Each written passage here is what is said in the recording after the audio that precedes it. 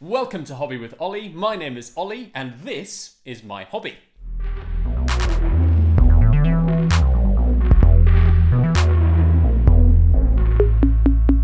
In today's video, I'll be showing you how I create lava bases. It's a really visually striking scheme and it's a lot of fun to do as well.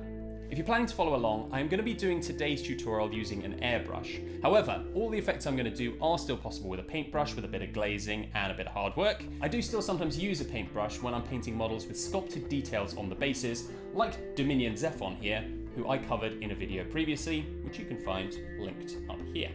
So, whichever method you're going to use, grab your paints and let's get started.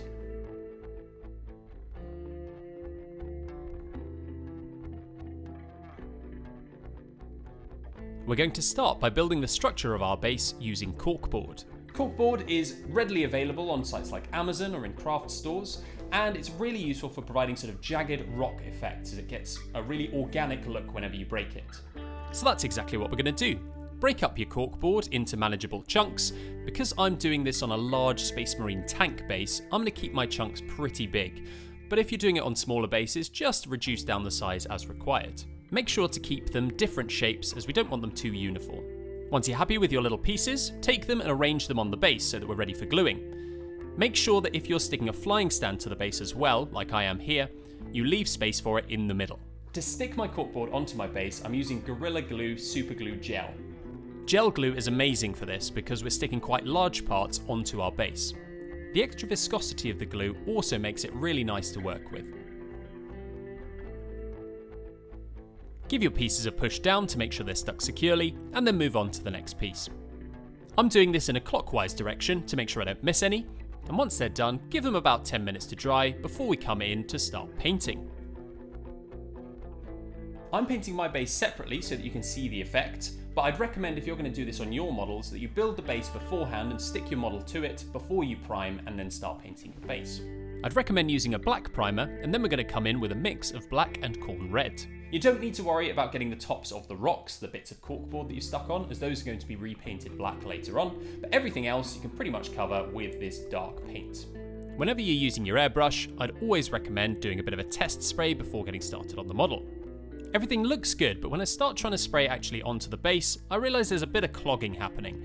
This generally happens because your paint is a little bit too thick or your pressure is not enough.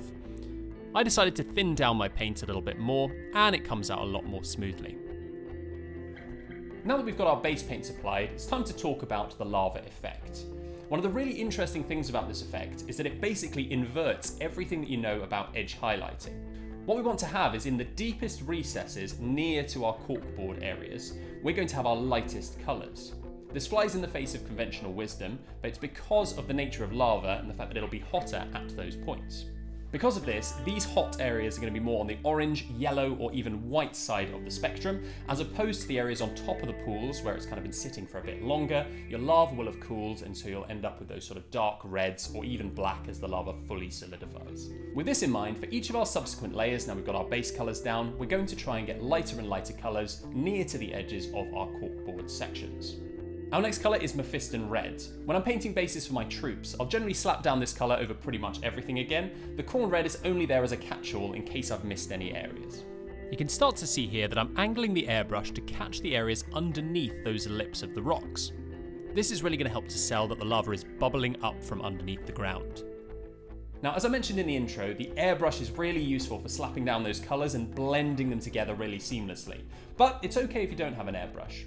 You're going to be using a lot of glazing to make sure that you get the technique here, as that's going to make sure that you've got smooth transitions between your different colours. If you are interested in learning a bit more about blending, there's loads of tutorials online. I cover it a little bit in my video on Death Company Marines up here.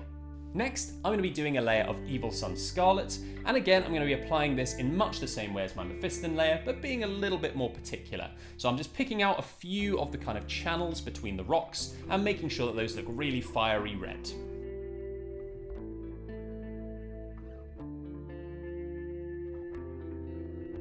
Next, I'm going to start mixing Yriel Yellow in greater and greater parts until I really get up to that fiery orangey glow that I want. As we apply more and more Yriel Yellow with each layer, I recommend putting less and less onto your base, picking out the really hot areas where our magma is rising to the surface. Here you can see me putting more Yriel Yellow in for the next layer. I wanted to show you this so you can see the method of mixing it in the airbrush cup. I'm putting it directly in there, but because this is quite a light paint, it's going to also tend to be quite thick. I'm going to pop my airbrush thinner in, a good glug, and then give it a mix around with this old makeup brush. Once I'm happy with the consistency, about the consistency of milk, then I'm going to start spraying my test sprays and really focusing on some very hot spots inside of the lava. I'm going to finish off my highlights, but I think I went a bit too light at this stage, so I'll bring it back a bit later. As a final touch, what we're going to do is going to apply a little bit of Wraithbone through the airbrush. We're going to apply this to just little spots to indicate that it's absolutely white hot. We want to be sparing with this because it can quite quickly overdo your paint job. Now, I had a sneaking suspicion that I'd probably gone too far, but I decided to paint the tops of the rocks first, just to see how it looked in context.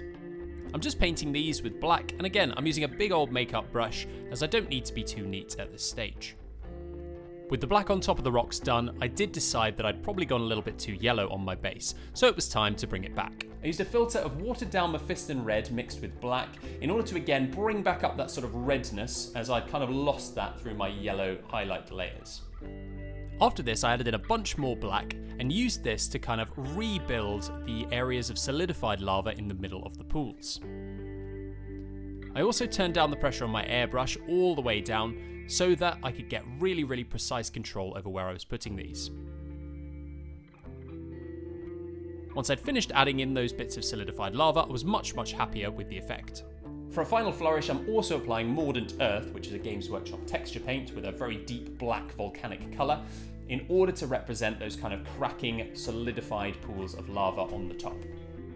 It looks quite glossy at this point because it does take a little while to dry, and I even came in and gave it a blast with a hairdryer, but once it's dried and cracked, it really helps to sell the whole effect. To blend in these Mordant Earth areas, I decided to come back in with my airbrush with my Khorne Red and black mix, just around the edges of them so that they kind of seamlessly transition into the lava. With that last bit of blending done, the effect was complete. And there you have it, that's my method for creating really cool lava bases, which are really easily replicable as batches, so you can do all of your troops at the same time. Get all your corkboard down and then start applying those colours. Let me know if you'll be using this lava technique on your next character miniature, or if you've got any tips and tricks for painting lava in the comments down below. I look forward to reading them. In the meantime, my name has been Ollie, this has been my hobby, and I'll see you all next time.